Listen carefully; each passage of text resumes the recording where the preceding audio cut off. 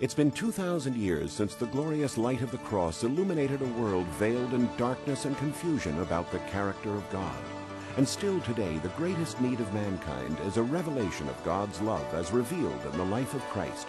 Amazing Facts presents the Everlasting Gospel with Pastor Doug Batchelor. Coming to you each week from Sacramento Central Church in sunny California. Discover hidden treasures in God's Word today. I predict that in the last few years of this world's history, a debate that is going to come more and more to the forefront is the debate regarding evolution and creation. And it's becoming more intense right now. You can see that there is an increasing effort on the part of some to try to say, don't even question it anymore. Science has proven unequivocally that evolution is true. And at the same time, you're finding the mounting evidence among the logic of the Christian science community that you cannot have all the organization and design in the world today without intelligence. And I see it moving more and more towards a fever pitch. I like to sometimes pretend that I can venture into these things and understand these thoughts, and I always come back to asking the question, well, assuming that you're not all a figment of my imagination, that means that you're here, and I think I'm here, so we're here. Where did we come from? You don't get something from nothing, and that's the title for the message today. How can you get something from nothing? All of the organization and design and things that we see in the world today are evidence that there is an intelligent God. Where did it all come from? How did it appear? You know, I was reading this week and I learned about something I had never heard about before. Have you ever heard about the God particle? The God particle. Well, as I was reading this article, it was telling me that I was really wondering where I've been. There is a contraption that is being built in Europe. It's about 300 feet underneath the ground, under a French town called, I want to make sure I get these right, Crozet, on the border of France and Switzerland. This multi-billion-dollar scientific experiment is called the Large Hadron Collider. Now, they used to have one in Texas, and I don't remember what the dimensions were, but it was a tunnel over a mile around. Well, this one they're building, I think they must have used the same boring equipment they used on the channel that they built across the English Channel. France held on to one of those, and they built a tunnel 17 miles around. Some parts of it are 300 feet underground. And it's filled with these very sophisticated electronic components and powerful magnets. Matter of fact, one of the magnets, they said, is so powerful that you better not have a hammer in your hand when they turn that thing on. Because it'll just, if you're in the way, it'll go right through you on its way to the magnet.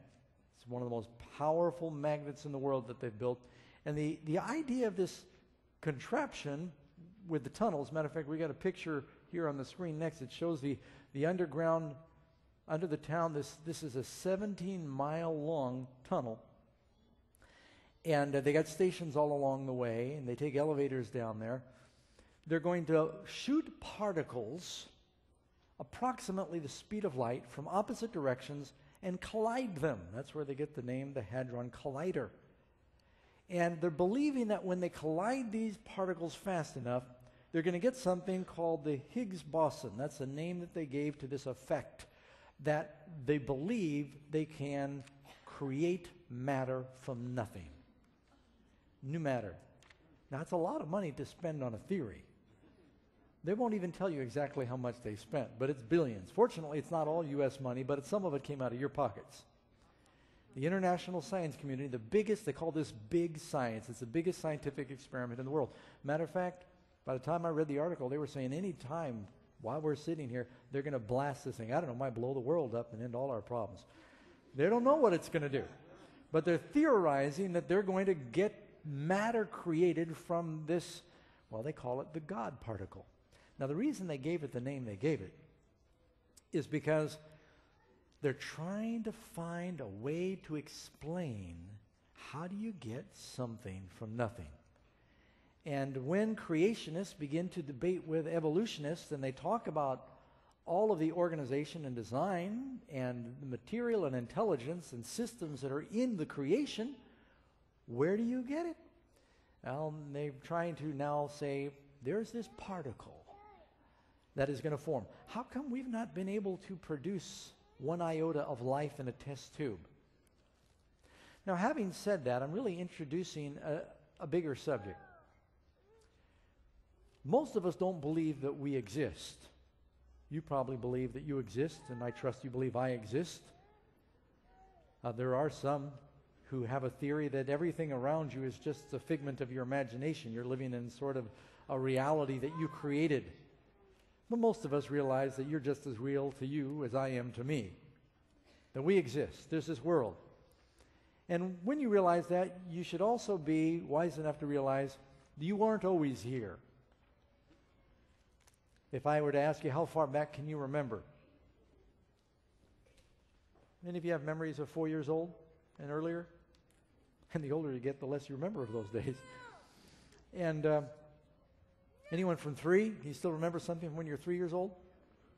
How about 2? Do I have a 2? That starts getting hard. 2 years old? Anyone 1?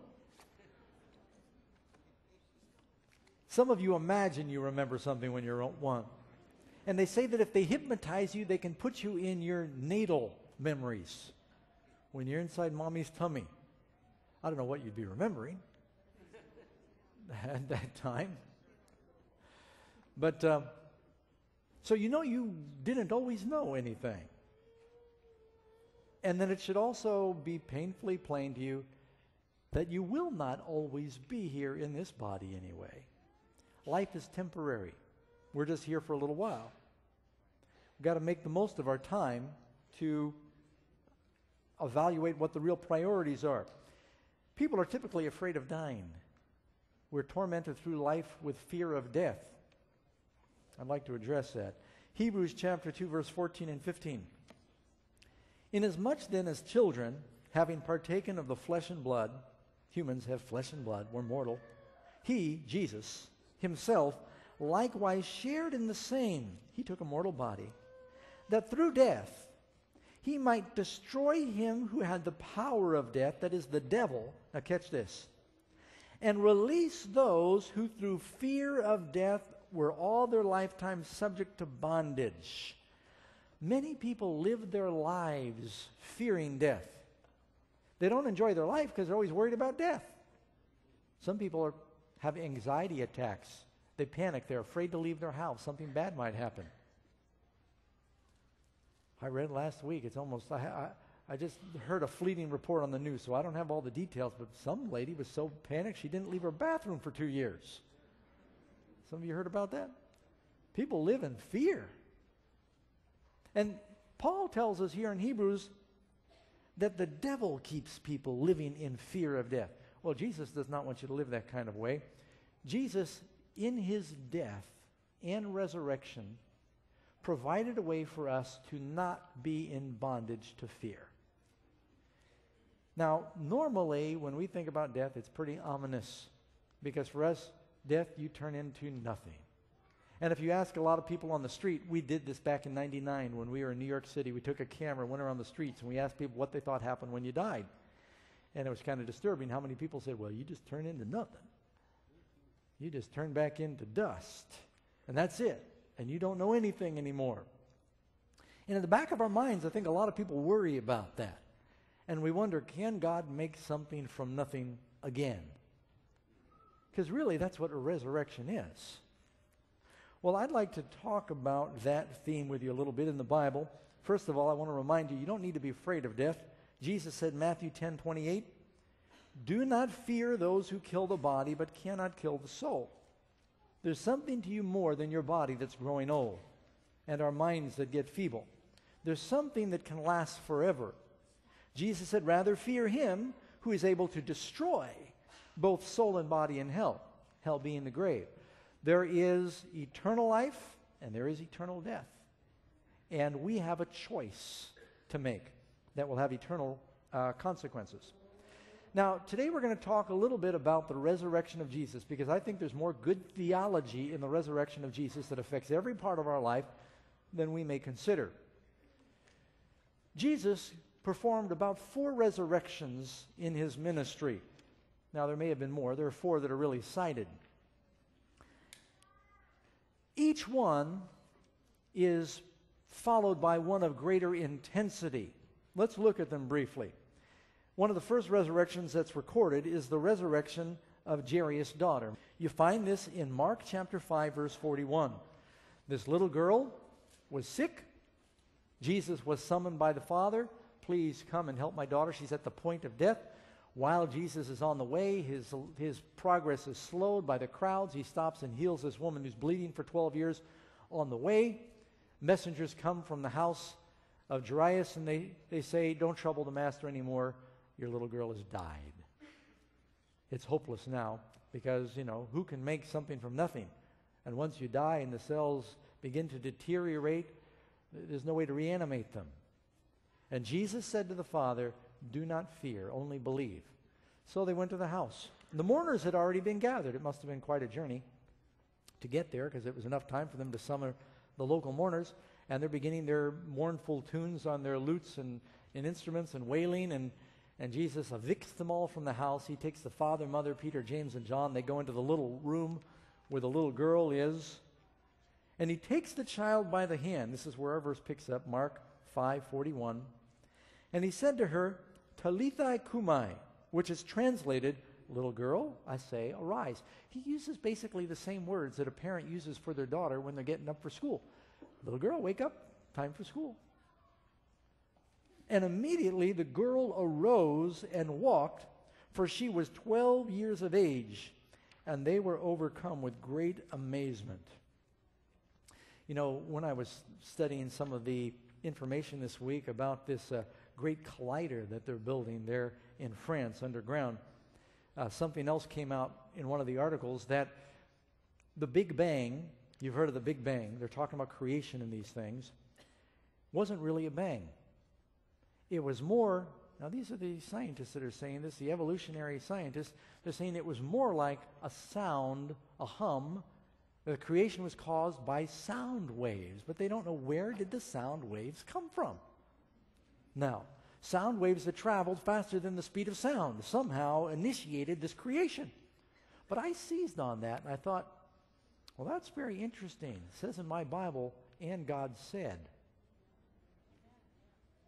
Now, they haven't got a recording of what those sound waves sounded like, but I'm thinking, well, they might have something here, and they just don't know it. Sometimes science gets awful close, but they just hate to admit the Bible. It struck me for years. I'm getting a little off track, but not totally. It struck me for years. I thought it was really amazing, because I went to school when I went to public school, and they taught dinosaurs and the evolution, and of course we believe there were dinosaurs, but they said the dinosaurs slowly died out over millions of years as other creatures evolved and replaced them. Well, then I remember when I started to travel, I saw evidence of a flood all over the world. I'll never forget, I still was not a Christian, but living with my uncle in New Mexico, 7,000 feet up above sea level, there were seashells everywhere. And I said, boy, there must have been a lot of water all over the world at some point. And then I started reading more and more of the scientific evidence was saying, well, evidently the dinosaurs didn't die slowly. They all died suddenly in some great cataclysmic event. And then they say, evidently, an asteroid struck the ocean and caused a massive global flood. And I went, bingo. Massive global flood. They won't say Noah. That is a dirty word. They'll say asteroid. But they can't refute the evidence now that there was some kind of global flood. That's how you get all these fossils. Anyway, they won't say the word of God created. They say sound waves. And then they're saying that light somehow collided, and life came from the sound waves and the colliding light beams and the particles in the light, the God particles. Well, the Bible says God said, let there be light. Well, the wisdom of men is foolishness to God. That's what the Bible says. Anyway, so this girl dies. Jesus speaks. She's reanimated. She comes back to life. Now, you notice in the sequence of miracles before the miracle of Jesus' resurrection, in this sequence of resurrections, this girl had only been dead a matter of minutes, and she's raised. Next, you get to a resurrection that was a matter of hours. It's the young man of Nain. His mother was a widow. It was her only son. This funeral procession is coming out of the city. This was her only means of support, her only relative. She was going to lose her property now, had no means of sustenance, and it just broke the Lord's heart. And so as they're making their way out of the city, Jesus stops the funeral procession. Luke 7, verse 14. Then he came and he touched the open coffin, and those who carried him stood still. And he said, young man, I say to you, arise. That sounds a little bit like what he said to the girl. Young man, I say to you, arise. So he who was dead sat up and began to speak. And he presented him to his mother, and fear came upon all, and they glorified God, saying, a great prophet has risen among us, and God has visited his people. They were right. Jesus was God. He had visited their people. Now, you go from that experience where he had been dead a few hours because they'd already embalmed him, and you get to the next resurrection, which is John chapter 11. What's that story? Lazarus. How long had he been dead? A few days. So you're going from a few minutes to a few hours to a few days. And of course he comes to the tomb. He tells Martha and Mary to have faith. He says, roll away the stone. They said, but Lord, by now he smells bad because he's already begun to decompose. The cells are broken down. How can you reanimate something when it's already beginning to rot? Forgive me for being so graphic, but you know, every now and then I'll hear stories and they'll say there was a resurrection, modern day resurrection. We heard about over in the mission field, this child had died, this person had died, the missionary was there, they prayed, they came back to life. And I say, praise the Lord. But in the back of my mind, I always think, I wonder if they were really dead. Come on, have you ever had those thoughts before?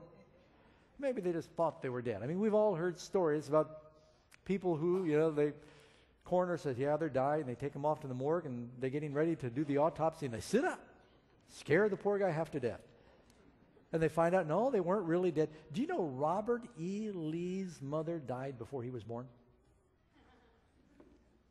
That's right, read history.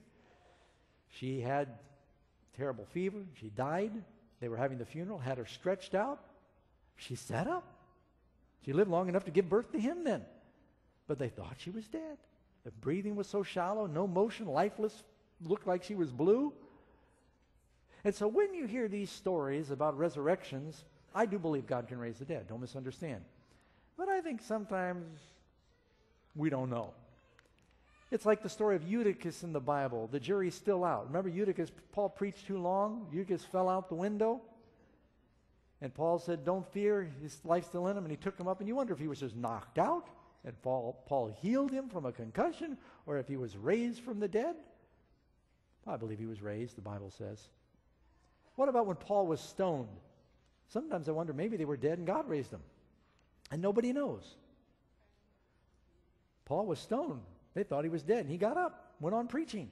You wonder if God just said, no, they think you're dead. Maybe you are dead, but I'm not done with you, so I'm raising you up. I mean, these things go through my mind. But when the cells begin to die, and you've probably heard about suspended animation. They have some creatures, generally reptiles. There are some turtles and frogs, which are amphibians, that can, it appears they totally freeze. Now, the common American garter snake, I've seen it before where they're caught by a frost, they're out in the open, and their body's just covered with ice, and then it thaws out and they begin to move again. And some of us would see that. Some reptiles, they are totally frozen. They come back to life. And they're insects and other creatures. It seems like they're totally frozen. Well, they've done some experiments and they find out they're not really technically, clinically frozen because their blood, their bodies have in their cells the equivalent of antifreeze that really prevents the cell from freezing. They got frost all over their bodies. They seem like they're as hard as a rock, but they're not really frozen. The cells haven't died. They're just suspended. They got this built-in antifreeze. How many of you know what I'm talking about? So they've never really figured out a way to truly freeze, because when the cell wall freezes, it crystallizes and it kills it. Lazarus was dead. The cells were beginning to disintegrate. And when he was raised, Jesus, he may as well have started with a rock. It would have been just as much a miracle if Jesus had taken a log and turned it into Lazarus. He was dead. He completely created new life in those cells. That was a miracle. Now you notice what's happening. Each miracle is getting to be more profound than the one before. Each resurrection is getting greater than the one before. Do you know Jesus told us to raise others? Yeah. He told us to raise the dead. I've wondered about this sometimes. I've done a lot of funerals. And I guess I can say this now, but if one of our older saints goes to sleep, I say, bless their heart, I don't want to bring them back.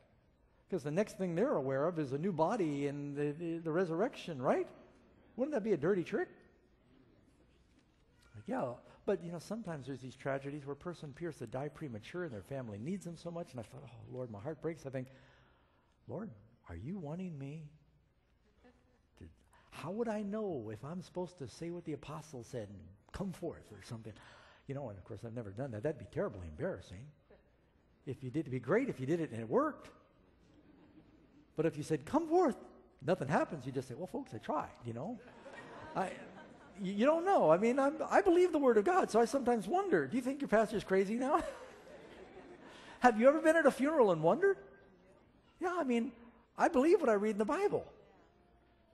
Jesus said, heal the sick, cleanse the lepers, raise the dead, cast out demons. Freely you've received, freely give. And a lot of scholars sort of spiritualize this and raise those who are spiritually dead. But no, the disciples were raising the dead, weren't they?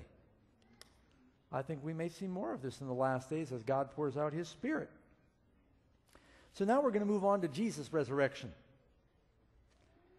I remember reading where Dwight Moody, when he was a young minister, he was suddenly invited to do a funeral, and he had no preparation. He was actually a layman who kind of was called into ministry, and so he began to read through the Bible to try and find where Jesus had a funeral sermon. He wanted to do Jesus' funeral sermons, but he realized that every funeral Jesus went to, he sort of messed it up. And he raised them, because death could not exist in his presence, including his own funeral. So, before I get to that, though, I want to establish something that is difficult. When Jesus died, was he really dead?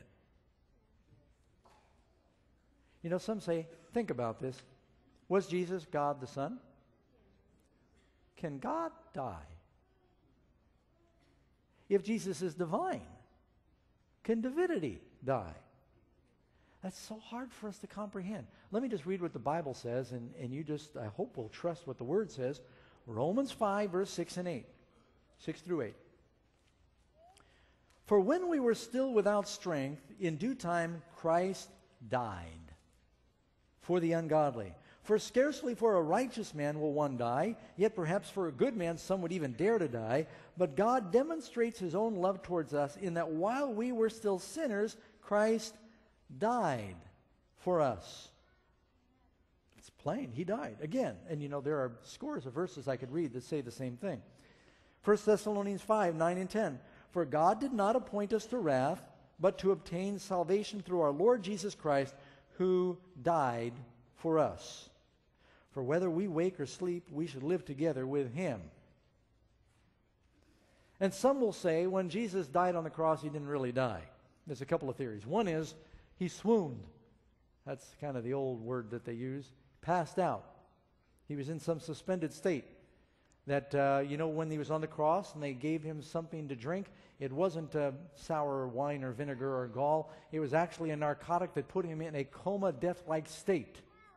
This is a theory that has been around for years. And that when the soldiers took Him down, He wasn't really dead. They put Him in the tomb. The disciples snuck in. They revived Him. And there's no miracle. It wasn't a resurrection. Jesus never really actually died. How many of you have heard this before?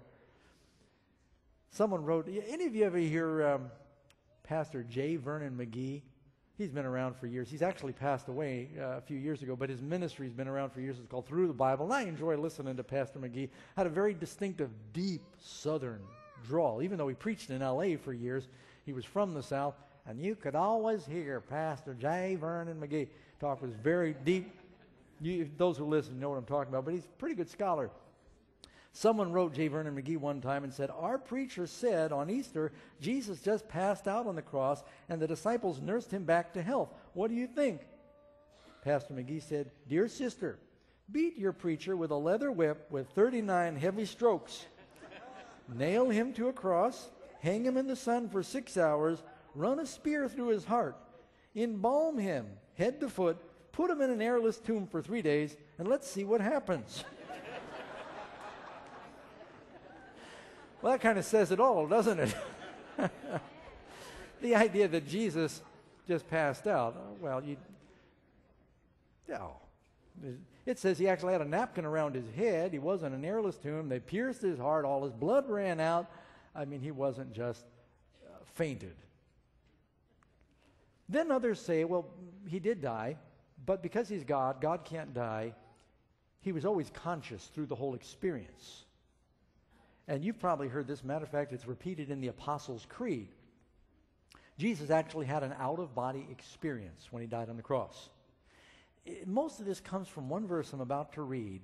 They say that when Jesus died, he wasn't really dead, but he just went into another state, and he began to preach to lost souls in hell to give them another chance. Have you heard this before?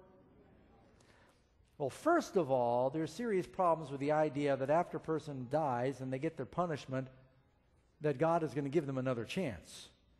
Because the Bible's clear that it's appointed unto man once to die, after this the judgment. Nowhere in the Bible does it say, after you die, instead of being judged based upon your works, you're going to be judged or rewarded based upon, did Jesus come to you in your afterlife and then you accepted him, or by virtue of someone praying in your behalf or doing something in this life that's going to give you merit to save you. Once you are dead, that is it. You take to your grave your destiny. Every man will be rewarded according to his works, not according to the works of their family, not according to a second chance. So there's really problems with this theology, but this is the verse that theory comes from. For Christ, 1 Peter chapter 3, verse 18. For Christ also suffered once for sins, the just for the unjust, that he might bring us to God, being put to death in the flesh, but made alive by the Spirit, capital S, by whom he went and preached unto the spirits in prison, who formerly were disobedient, when once the divine long-suffering waited in the days of Noah, while the ark was being prepared, wherein few, that is 8 souls, were saved through water. So they say, oh, here it is. He went, Jesus died, and then through the Spirit, he went and preached to spirits who were in prison. And so folks say, well, it sounds to me like after Jesus died, he didn't just stay on the cross, that he went into some other state and he went down to spirits who were in prison. Evidently, those who were disobedient back in the days of Noah, folks who died from the flood, maybe didn't get to hear the gospel, he went back to give them another chance. Have you heard this? Yeah, it's out there. Yeah. It's not what it means. Let me tell you what this is saying. By which Spirit he preached to the spirits in prison. The emphasis here is not that Jesus, it's the Spirit went and preached to those who were in prison back in the days of Noah. Now, if you take your Bible and you turn to Genesis chapter 6, verse 3, you find that real quick. You remember this verse. This is exactly what Peter's talking about. And the Lord said, my Spirit will not always strive with man forever. In other words, it was through the same Spirit, Peter's saying, that raised Christ, that God preached to those spirits, meaning people, who were imprisoned by sin back in the days of Noah. That's all he's talking about. He's using that metaphor of people who are imprisoned by sin. My Spirit will not always strive with man forever. He is indeed flesh, yet his days will be 120 years. So from that point, in a special way, through the ministry and the witness of Noah, God preached Christ preached through the Holy Spirit to those people back then. It's a reference to the Spirit. The same Spirit that rose Jesus is the same Spirit that preached to those who were imprisoned by sin back in the days of the flood. And those who didn't listen then perished, and those who don't listen now perish. That's the emphasis there. So when it talks about the altered state, did he have an out-of-body experience? No. What was Jesus thinking while he was on the cross? Where was he? Where did he go? What was he doing? He didn't go anywhere. How do you know that? He said when Mary went to worship him, "Do not cling to me, for I have not yet ascended to my Father." I mean, the first place I'd go is I'd go to my Father. He hadn't gone anywhere. Now, you and I, we struggle with this, but think about it. What is the penalty for sin? Penalty for sin is death. Did Jesus take our penalty on the cross? He did. If Jesus didn't really die when he was on the cross, then did he really take our penalty? Do the wicked know anything? Do the righteous know anything when they die? Do the dead know something while they're in death? The living know they'll die, but the Bible says the dead know not anything. And that very day they die, their thoughts perish. Do not put your trust in princes or in the Son of Man, in whom there's no help. His breath goes forth, he dies, and that very day his thoughts perish. So the dead don't know anything. So if Christ took the penalty of the lost and he died for our sins, he was unconscious while he was in the tomb. He wasn't there with a reading lamp, catching up on his reading. He wasn't out meandering through the spirit world, preaching to people as an itinerant spiritual evangelist. He died. He slept through the Sabbath. Christ rested even in death from his work of saving man. That's wonderful when you think about it. Christ even kept the Sabbath in his death. And then he told them he would rise the third day. He had said this numberless times in the New Testament. Mark 8:31. He began to teach them that the Son of Man must suffer many things and be rejected by the elders and the chief priests and the scribes and be killed, and after 3 days rise again. He spoke this word openly. It was no secret that Jesus said that he was going to rise again. He told the disciples this on many occasions. So, not only do the Old Testament prophecies say this, as Luke mentions, Jesus told the disciples this, that he was going to really die and he would rise. Could he have faked this? Could he have set it up? Could he have talked the Romans into crucifying him and hope that this whole trick or ruse would pass off? You could never fabricate something like that. And then, of course, the good news. After the 3 days in the tomb, and it was over the period of really touching on 3 days, part of Friday, all of Sabbath, part of Sunday, he rose. And then you read in Mark chapter 16, verse 9, that Jesus rose. When he rose early in the morning on the first day of the week, he appeared first to Mary Magdalene, out of whom he had cast 7 devils. Now, how did Jesus rise? Who rose Jesus? Do you know the Bible says that he rose himself? I'm sure the Father cooperated. But read this, John 10:17. You making notes? You can look it up if you have your Bible. John 10, verse 17 and 18. Therefore my Father loves me, because I lay down my life that I might take it again. No one takes it from me, but I lay it down of myself. I have power to lay it down, and I have power to take it again. This command I have received from my Father. Now that's another thing that causes a mystery for people. How could Jesus, who is unconscious, have power to raise himself up? You'd think you'd need to at least be standing there outside your body and shaking yourself, say, okay, wake up. How do you lay down your life and raise it up? Here's my theory. There's power in the Word. There's creative power in the Word.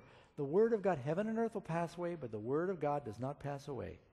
When Jesus told the daughter of Jairus, get up, she got up. When he told the young man of Nain, get up, he got up. When he told Lazarus, come forth, Lazarus came forth, right? And so whenever the Word of God says something is going to happen, it happened. When Jesus said, I will rise the third day, that was the same word that rose him up. The power of his Word. Oh, sure, it was suspended, but his Word doesn't pass away. It's fulfilled right on time. Now, you might say, well, there's a theory that he was buried in a borrowed tomb. We're not sure exactly where it was, and supposedly the disciples came and stole the body and said that he rose. How can you really know that Jesus rose? How do you know anything? What evidence do you have? You've got first-hand evidence of your senses. If you were not there 2,000 years ago to see him rise, and you don't have that first-hand evidence, what evidence do you have? You got to have the evidence of others. Does that make sense? Is there evidence of others that Jesus rose? Well, let's look at some of the witnesses. First of all, we just read about Mary. What witnesses do we have that Jesus rose? Mary was there first at the tomb. Then that same day, on the road to Emmaus, 2 disciples were walking with him. They didn't know that it was him. Maybe his shroud was covering his head, or he shielded them from recognizing him. But before the meal was over in the town of Emmaus, they recognized him and they said, "Lord, it's you." They ran back up to the upper room to tell the other disciples. So he appeared to the 2 on the road to Emmaus. And their testimony is, "The Lord is risen indeed and has appeared to Simon." Now that's an important verse. By the way, that's Luke 24:34. Not only did he appear to Mary, he appeared to the 2 on the road to Emmaus. One of them, their name was Cleopas. But they said, before that day was over, he evidently had appeared also to Peter, Simon Peter. That's why they said, he did appear to Simon. He's not making up stories. It's true, because we saw him also. So there's no record in the Bible of Jesus appearing to Simon. I have a feeling it was a personal thing, because remember, Peter had denied him 3 times. So they said, the Lord has risen, and he did appear to Simon. Then you go to the upper room. And in the upper room, he appeared to not only the 12 that were gathered there, but there were others with them. Then you've got the 12 apostles. He appeared to them on numerous occasions. And he said, "I'm alive." He ate in front of them, ate honeycomb, and he ate fish. And you got the testimony of all of those men. Now, granted, some of them were fishermen, and fishermen sometimes tell stories. But one of them was an accountant, and they're very precise, right, Matthew? Matter of fact, their details are more precise than you usually want them. And there were shepherds and scribes and all kinds of people. They all bore testimony together that he was alive. He appeared to them again by the sea. You remember when Peter went fishing with part of the apostles, and he appeared to them and he talked to them and had conversations with them. Matter of fact, over a period of 40 days, he appeared to many of them on many occasions before he ascended to heaven. At one point, he appeared to 500 of them at one time. Now, you might think, well, there's 1 or 2 people in history and they're a little cracked or they're delusional. They thought they saw him, but they had a vision.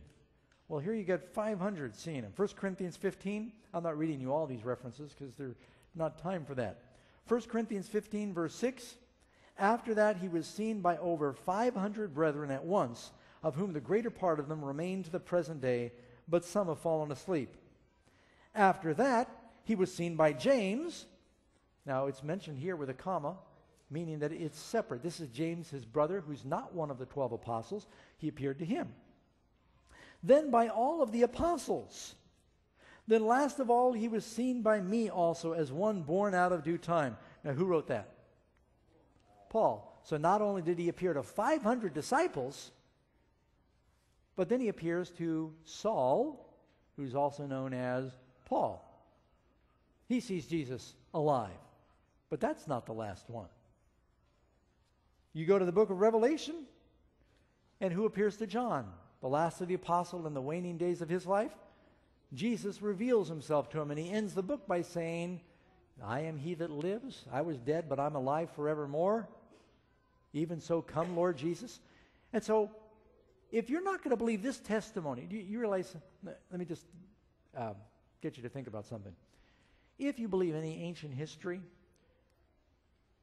there's a lot of things we take for granted about ancient history, like the existence of Julius Caesar, Alexander the Great, Nebuchadnezzar, Hammurabi, the various pharaohs. You go through the different records of history, and you know, there are more witnesses to the resurrection of Jesus than all these other famous characters of ancient history, and yet nobody ever questions, did Alexander the Great really live? There are not as many writings about Alexander as there are about Jesus and his resurrection. So, what testimony would you accept? You got the testimony of history, and would you be willing to die for something that if you made up a story of the resurrection, would you be willing to die for a big fabrication that you created? Were the apostles willing to die believing that Jesus had risen? Many of them did. They laid down their lives. They were tortured because they saw it. That's why Paul says, we have seen with our eyes, we have handled the word of life. We bear witness. What we've seen is true. They're using the strongest, most emphatic language that they can find that Jesus really rose. Now, I read this just last week, but there's lots of extra biblical testimony too, besides what you find in the Bible. And I quoted Flavius Josephus. This is in his book on the antiquities of the Jews. He was a contemporary of Christ. He toured with the Romans. He was spared after the destruction of Jerusalem. He wrote a history of the Jewish people. He was a scholar. Now there was about this time Jesus, a wise man, if it be lawful to call him a man. Don't forget, this is written by a Jew who is not a Christian. By the way, you can be a Jew and a Christian. But Josephus made no profession of being a Christian, but he sounds like he believed. There was about this time Jesus, a wise man, if it be lawful to call him a man, for he was a doer of wonderful works, a teacher of such men as received the truth with pleasure. He drew over to himself many of the Jews and many of the Gentiles. He was the Christ. And when Pilate, at the suggestion of principal men among us, had condemned him to the cross, those who loved him at the first did not forsake him, for he appeared to them alive again the third day, as the divine prophets had foretold. These and 10,000 other wonderful things concerning him, and the tribe of Christians so named from him are not extinct at this day. So what testimony will you believe? You know, I think one reason that it's so hard for us to believe in the resurrection is because in our modern world today, and I'll tell you, you might say, I believe in the resurrection, Doug. I don't really have a problem with this. But I think we're scared of death. And you don't need to be. Because Jesus can make something out of nothing.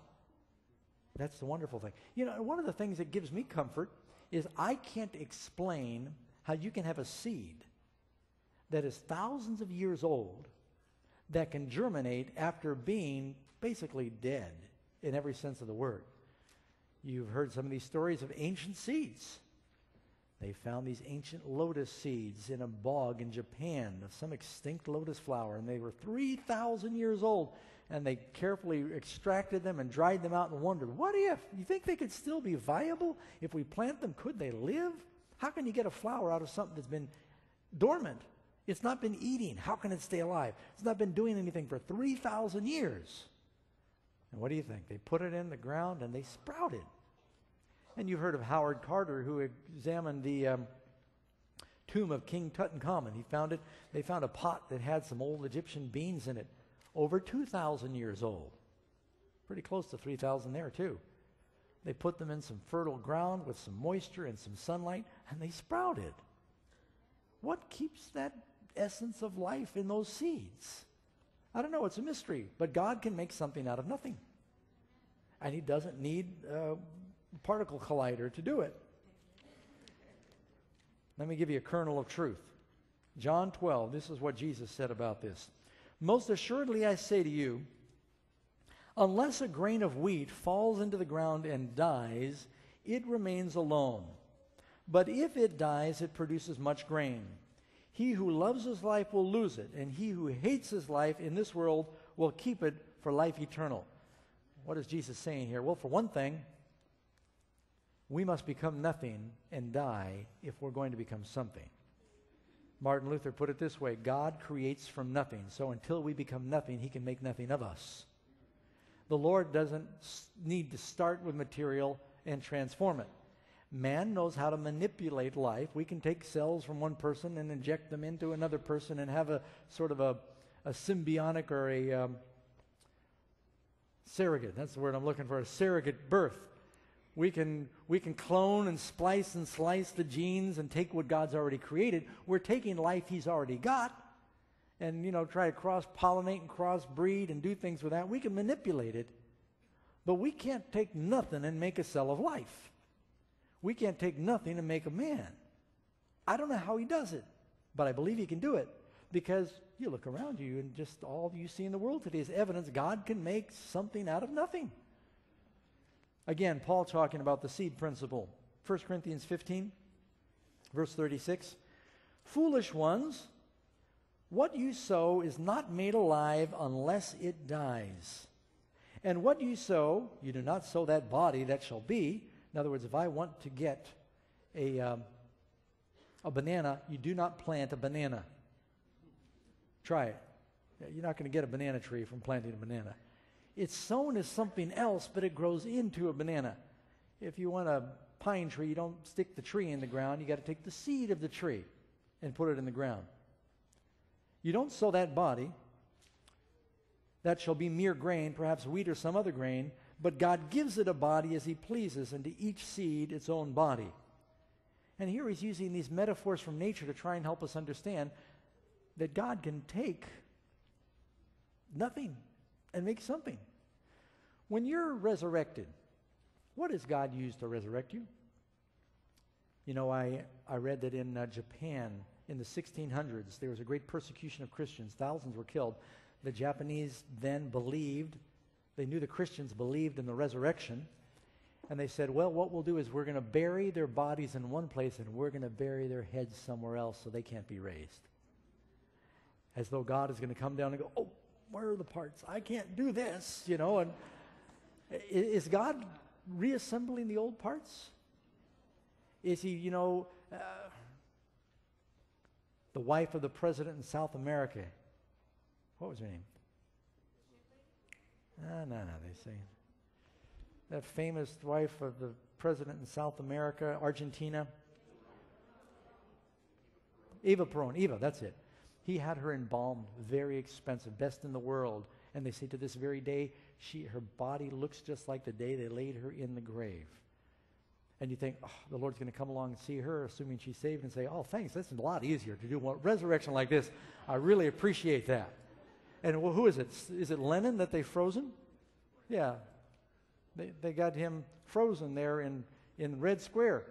Well, I appreciate the help, guys. If you freeze him, it's easier for me. And others are saying, I want to be buried cryogenically, frozen, preserved. Just give the Lord a little help. Because you've heard this, right? It doesn't make any difference because none of the body you're wearing now goes to heaven. None of it. Not one brain cell. Who you are, he saves somehow. He backs up the hard drive. I don't know how he does it. But he saves who you are. God knows who you are. And he makes a new creature. That's why the Bible says all things are new. Old things are passed away. All things are made new. This is good news. John 11, verse 25. Jesus said to Martha, I am the resurrection and the life. He who believes in me, though he may die, yet he shall live. And whoever lives and believes in me will never die. No, wait a second here. If we are living now and believing in him, he said, we will never die. Do Christians die or do they go to sleep? According to the Bible, they go to sleep. You don't have to worry about dying. You're just wondering when your change will be, when you're going to get the new body. That's really, and those who are alive when Christ comes, it says in a moment, the twinkling of an eye, they're changed. I know some of this sounds like a funeral service, but I'm getting into things I never get a chance to get into in a funeral service. We'll be changed when the Lord comes down. What's changed? This mortal puts on him corruption. This body is dying, it's going to die, just accept it. We're all terminal in that respect. But you don't need to be afraid because the resurrection of Jesus proves, he was dead 3 days, that God can make something out of nothing. Because Christ went into the grave with a mortal body like you and I have, but he came out with a glorified body. Isn't that what the Bible tells us? And that's the kind of bodies we're going to have. So, I still can't prove it to you scientifically, but I think there's a lot of evidence in the world out there that God does know how to make something out of nothing. And that's hope for you and me, because when we come to the Lord, we are nothing.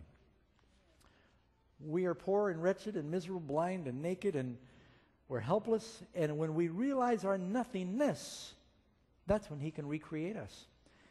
The resurrection of Jesus is inexorably linked to living a new life. The victory that you and I have as new creatures with new hearts, You know, the idea of him giving you a new heart, the resurrection is evidence that there's a new birth that happens inside of you, a glorious new heart, a new spirit. The most important thing that you can grasp from the resurrection is God can make something out of nothing. He can take our stony hearts, take them out, and recreate a new heart within us. And all of this, it's very real. He really does give you a new heart. And also, we don't need to be afraid of death. It's like that hymn that we sing, nothing in my hand I bring, simply to the cross I cling. You know, Sir Walter Raleigh is an interesting character from history, very colorful character from history. He was sort of a favorite of Queen Elizabeth for many years, but eventually she passed away and he fell out of favor, and the next ruler put him in the Tower of London, threatened by his position and influence. They finally consigned him to be executed. And most people don't know, not only was he an explorer and a sailor and a soldier, he was a poet. And while he was waiting there in the Tower of London for his execution, he wrote these words: even such is time that takes in trust our youth, our joys, and all we have, and pays us with age and dust, who in the dark and silent grave, when we have wandered all our days, shut up the story of our days. But from the earth, this grave, this dust, my God shall raise me up, I trust. He died, he wasn't afraid, believing in the resurrection. Socrates, 400 years before Christ died, he was told he needed to drink hemlock, and basically he was given the death sentence, and he said, I'll drink the hemlock rather than have you execute me. And after he drank it and he was waiting for the poison to take effect, his disciples around him were saying, will we live again? He said, I don't know, maybe. But how sad to have that kind of an outlook on life. And when the pagans were buried there in the catacombs underneath Rome, you can see some of the pagan graves, and they're etched goodbye for eternity, goodbye forever. But in the Christian catacombs that you find around Rome, it says good night until the morning, goodbye until tomorrow. There's hope. And you know, this is what Jesus offers us. You don't need to be afraid. We don't need to be held in bondage to death, because God can make something out of nothing. We're surrounded with evidence of his creative power all around us. The resurrection reminds us of that, and that's good news. I thought it would be good for us, appropriate for us, to just sing an anthem of praise in closing our service today. It's 166 in your hymnals. Christ the Lord is risen today. And I'd like for you to sing with enthusiasm and energy this good news. Let's stand together as we sing.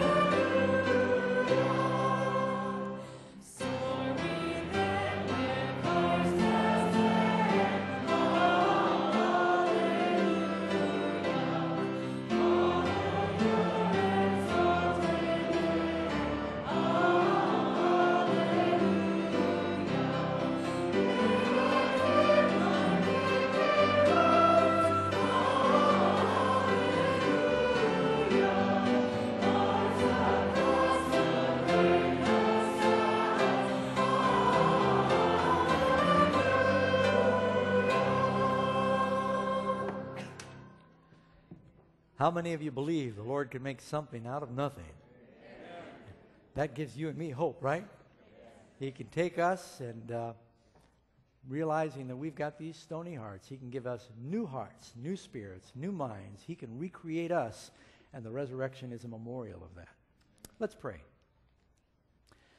Father in heaven, we are thankful for the good news that Jesus is alive right now at the right hand of your very presence, there interceding in our behalf in the heavenly temple, that He is there and He hears our prayers, that we can have our petitions answered in His living name. Lord, we pray that each of us can be recreated by faith in this truth, that you can make something from nothing, that your word has creative power, and that it can animate new life into that which is dead, and it can reanimate our hearts and minds. Bless us, Lord, that we might be mobilized by this truth. We also pray that we can all believe that eternal life, this gift, is given now, and we can embrace it now and take it on from this point through eternity. Bless each person. We pray your blessing on this church and the families represented here, and ask you go with us from this place through this Sabbath day and the week before us. In Jesus' name, amen. Thank you for joining us for this broadcast. If you've missed any of our Amazing Facts programs, visit our website at amazingfacts.org. There you'll find an archive of all our television and radio programs, including Amazing Facts Presents, Central Study Hour, Everlasting Gospel, Bible Answers Live, and Wonders in the Word. You'll also find a storehouse of biblical resources geared towards answering some of your most difficult questions. And our online Bible school is just a click away. One location, so many possibilities. AmazingFacts.org.